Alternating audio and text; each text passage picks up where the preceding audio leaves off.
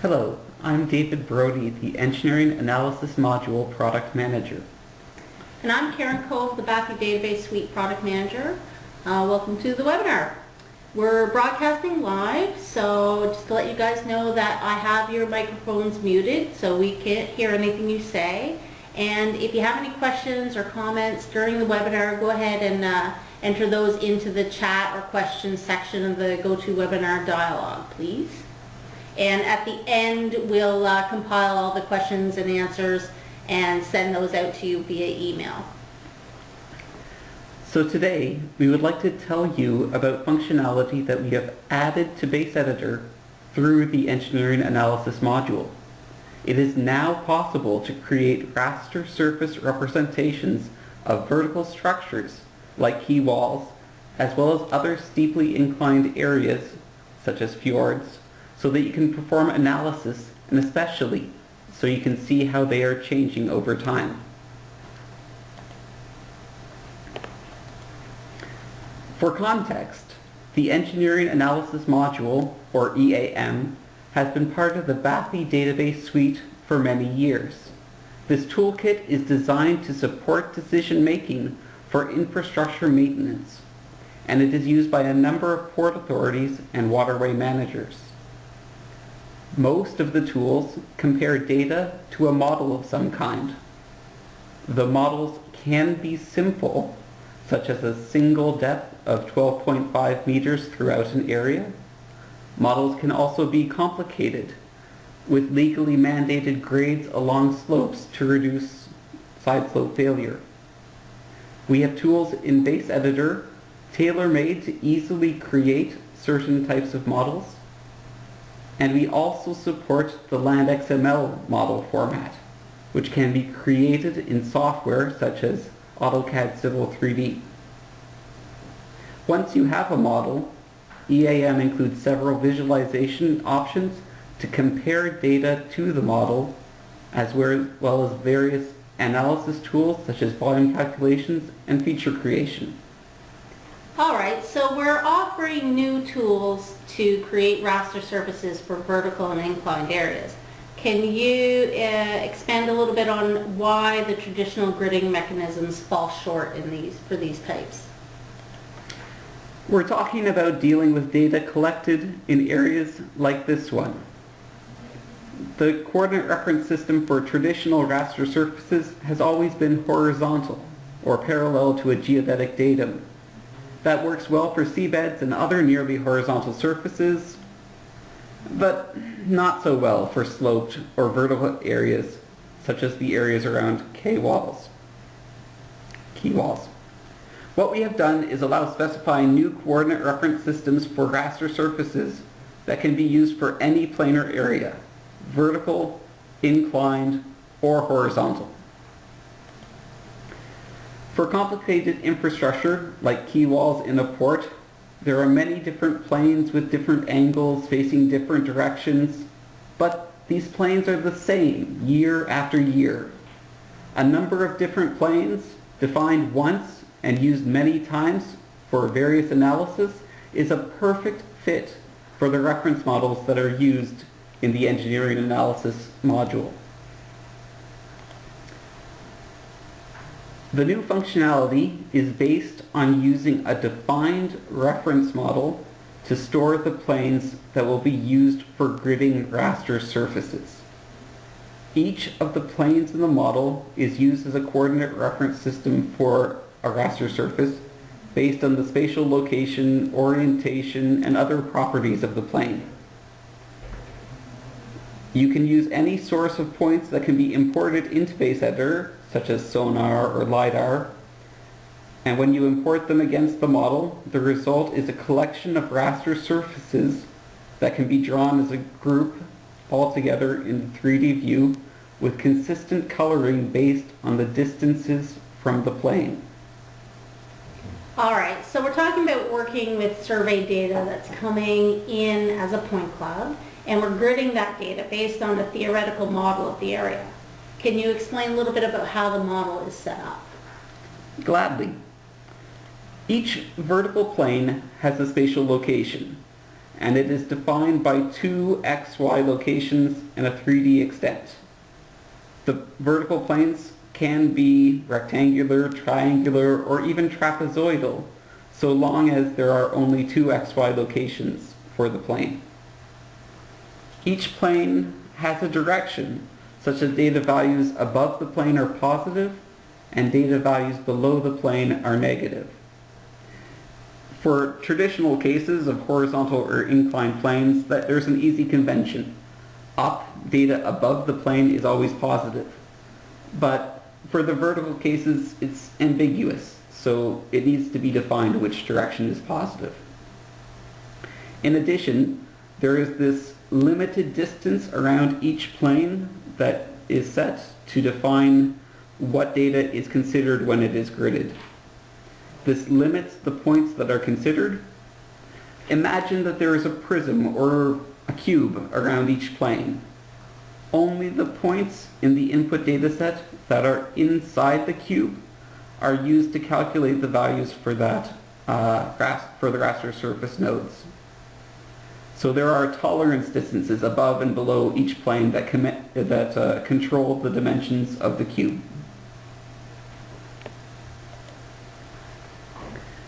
Once the planes are defined, 3D points can be imported, again with each plane being considered as the coordinate reference system for a new raster surface. The standard gridding methods are available. For example, there is an inverse distance weighting algorithm that considers how far each 3D point is from any relevant raster node. There are also biased algorithms that preserve the most extreme points, either the ones that are farthest from the plane or the ones that are farthest in front of or above the plane. The values calculated for the raster surfaces are relative to the plane, and these are the values used for the visualization, so by default it is immediately obvious where deformation has occurred or where there are features that need further investigation. In addition to the distances from the plane, the true 3D XYZ position of each node can also be queried or used as part of the visualization. And also, all of the typical statistical bands can also be created, such as mean and standard deviation. Alright, so you've explained about how we can make the grids and what it'll mean to when we look at them. But what can I do with them once they're created? Well, what we have right now is that certain functions, like interpolating holes in the entire dataset, are available. Perhaps most importantly, it is possible to detect changes over time by taking two different surveys, gridding them against the same model, and performing difference calculations. This allows the easy detection of areas of deformation that need further investigation. However, our currently released tools are just the beginning of our support. This year, in 2015, we are adding yet more analysis tools, including the ability to create profiles of raster surfaces representing vertical walls. We'll also add distance measuring tools to the profile window to identify the exact location of features. We'll be adding volume calculations, both for single raster surfaces and also for the difference of two raster surfaces of vertical walls.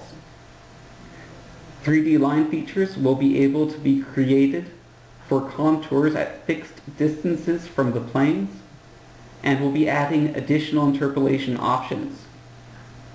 I think it'll be really interesting once people get a chance to play around with the new tools and use them in production to see what additional functionality and capabilities they'll be looking for. Absolutely. I look forward to hearing from our users as they try out and use these tools in production. Now, while it's all good to talk abstractly about this, let's see some of this in practice. The Montreal Port Authority has allowed us to use their data for training and demonstrations, for which we are grateful. Now let's consider this BSB in the Port of Montreal so we can get situated. You might notice that in this port there are many berths, many berths, along 26 kilometers of port, if I recall correctly, and much of it is managed through vertical walls. Managing this infrastructure cannot be an easy task, but CARIS has been working with the Montreal Port Authority to build a good tool set to simplify this work.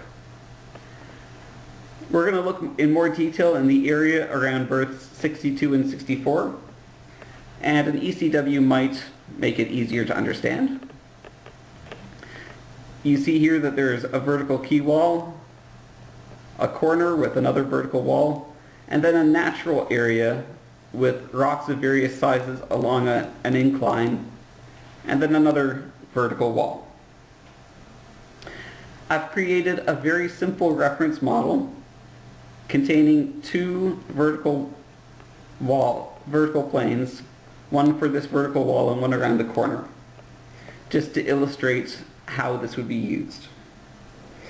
Once we have the model set up correctly, we can import the data directly and create new raster surfaces.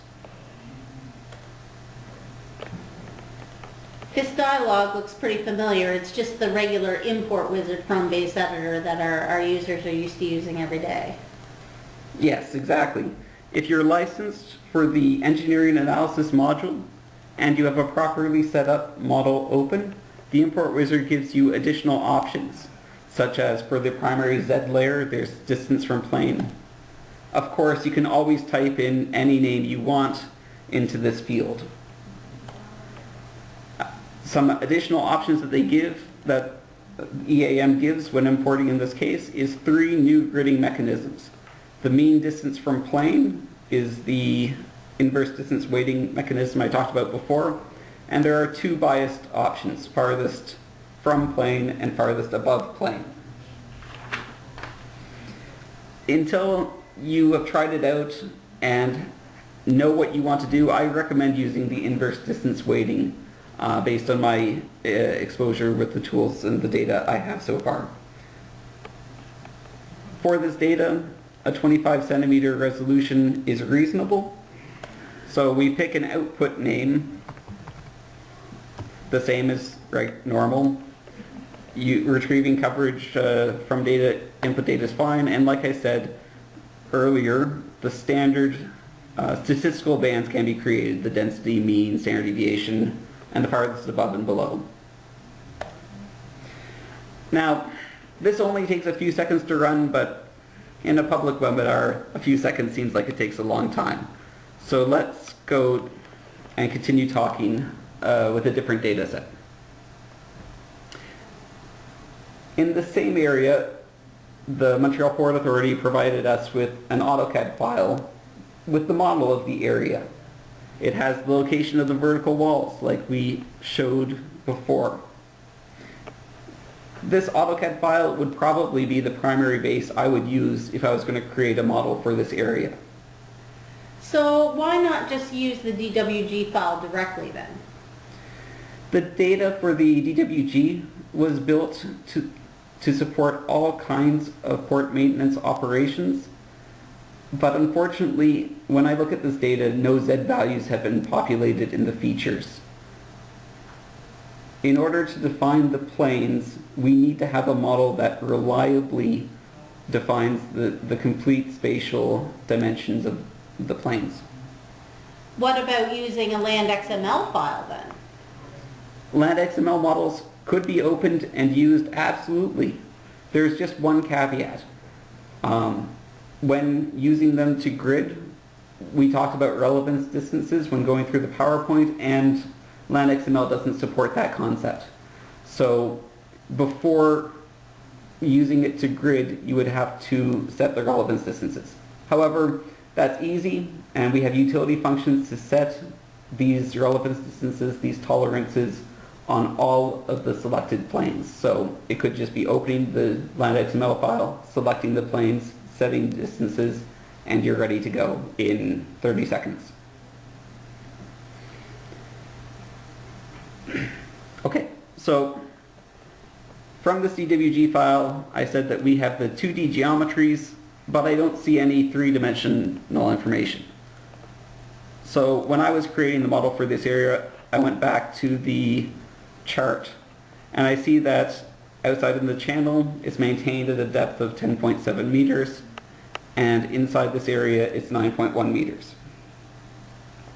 I used the DWG file and the chart, and again I created a reference model surface ahead of time. In this case I created 3 horizontal areas, one out in the channel, one in the port, and one out on the surface.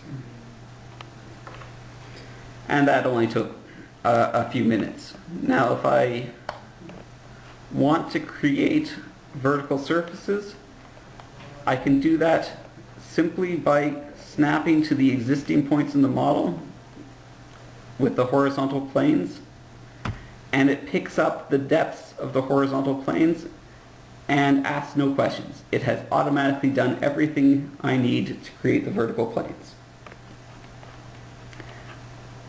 So we have horizontal, we have vertical. When I looked here at this natural inclined area, I looked carefully at the data, and it all followed a consistent cross-section that looks something like this. So I knew that we have a pre-existing functionality in EAM to take a cross-section and apply it along a line.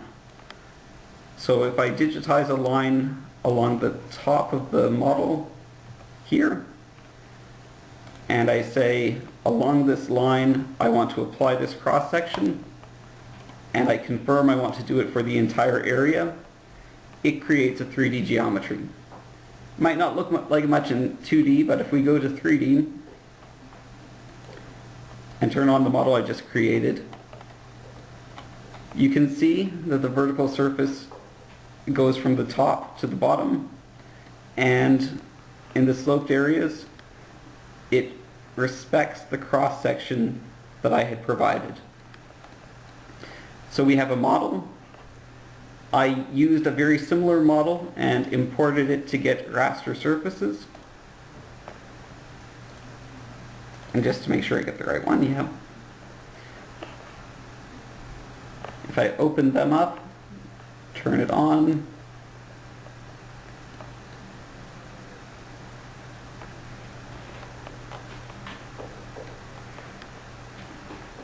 and turn off the model, you can see that we have a number of raster surfaces that correspond to the planes in the model.